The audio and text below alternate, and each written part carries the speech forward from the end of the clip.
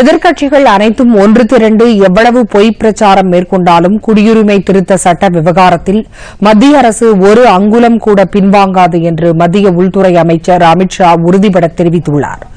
ராஜஸ்தான் மாநிலம் ஜோத்பூரில் பிஜேபி பொதுக்கூட்டம் ஒன்றில் கலந்து கொண்டு பேசிய அவர், ஓட்டு வங்கி அரசியலுக்காக காங்கிரஸ் கட்சி குடியுரிமை திருத்தச் சட்டம் குறித்து பொய்யான பிரச்சாரத்தை செய்து வருவதாக குற்றம் சாட்டினார்.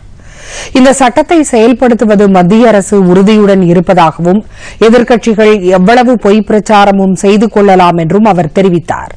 குடியுரிமை திருத்த சட்டத்தை விமர்சித்து வரும் ராகுல் காந்தி தன்னுடன் விவாதம் நடத்த தயாரா என்றும் அமித் ஷா கேள்வி எழுப்பினார்.